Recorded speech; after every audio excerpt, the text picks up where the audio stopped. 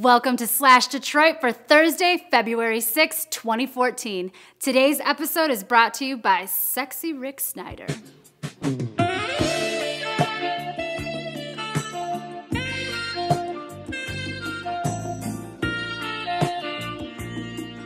President Barack Obama will be in our state's capital on Friday to sign the $956 billion farm bill after receiving Senate approval on Tuesday.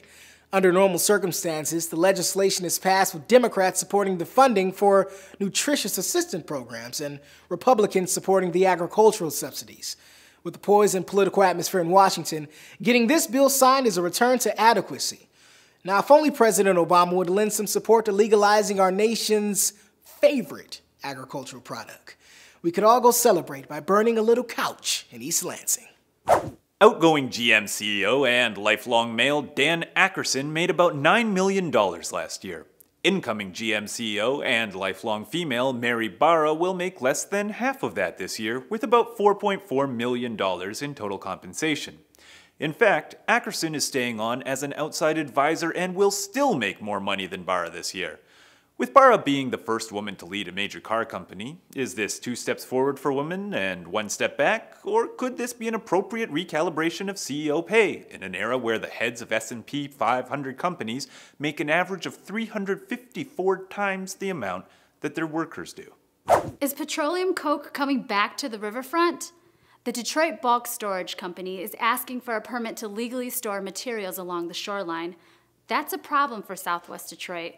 Last year, the community fought hard to get the pet coke removed. A company official told the Detroit News they won't be storing pet coke again. Instead, it'll be materials such as salt or limestone. Environmental organizers said, "You better put that in writing." The Batman vs. Superman movie will begin filming in Detroit this year, and they are hiring.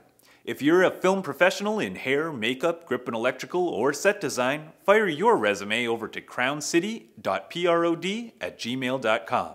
The production is expected to spend $131 million in Michigan and will be released to theaters on July 17, 2015. After months of heated debates and contract negotiations, it's official. The Detroit Red Wings will have a new hockey arena built for the 2016-2017 season.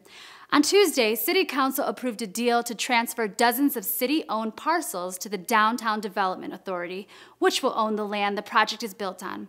However, the 6-3 vote didn't come easy. Council members Tate, Castañeda Lopez, and Jones voted against the deal while pushing for a stronger community benefits agreement.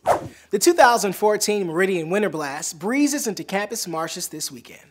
The Winter Blast is the largest winter festival in the region, featuring snowshoeing, marshmallow roasting, an ice garden, dog sledding, and of course, the 200-foot-long snow slide. Admission to the Winter Blast is $2 or 3 canned goods and supports the Matrix Human Services charity. Yesterday, the Detroit Free Press and their lifestyle reporter, Georgia Kavanis, got into some hot water over their coverage of cleavage, stating that, no matter how you feel about it, cleavage is a bona fide fashion trend. The Free asked who wears it well and who doesn't. Readers were shown a collection of famous women and the space between their breasts and were asked to vote on the goodness or badness of their mammary voids. Although thousands of readers voted before the poll was pulled down, the poll was less popular on social media and with other news organizations, who felt the Freep had jumped the shark in the quest for precious page views.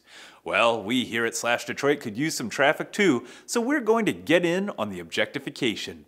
On Sunday, Russell Wilson led the Seattle Seahawks to a Super Bowl victory over Peyton Manning and the Denver Broncos. But who won the Battle of the Bulge? Well, here Russell flaunts what his mama gave him, but leaves little room for the imagination. Russell, sometimes more is actually more.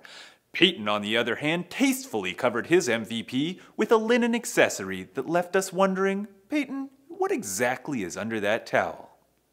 Omaha.